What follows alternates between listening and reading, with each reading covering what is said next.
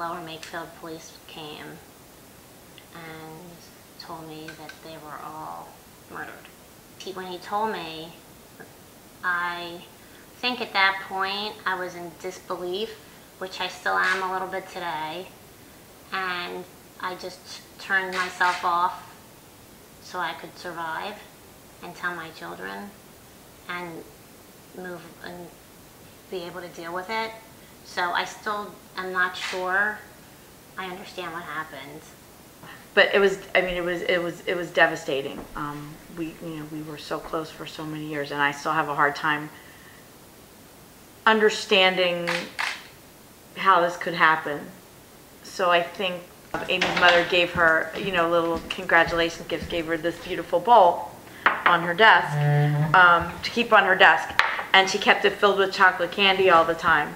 And when her students would do well, that's something, she'd have students in her office that she was tutoring, she would throw a chocolate candy at them to say, good job.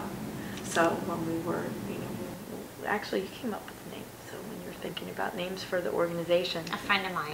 That's actually, I don't want that to one, that one. Suggested it. That one came out there and it stuck. So she's blowing kisses to the students she's helping. Yeah. Well, I think it's in its infancy. So, we established it in October 2012, a year after Amy and the children passed. And, we're really pleased with the progress that we've made so far and the difference we've been able to make in the lives of the students that we've touched.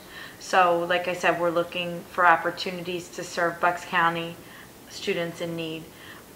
We have some opportunities in mind, additional opportunities with Philadelphia Futures to build on that relationship. But we've also, we've tried to work with students and organizations that have some kind of affiliation to things that Amy touched. So that's the Haverford High School connection. So, we're looking for opportunities to grow our support of students in need at Haverford High School. For your readers to know how much we appreciate the support of the community, especially at that walk.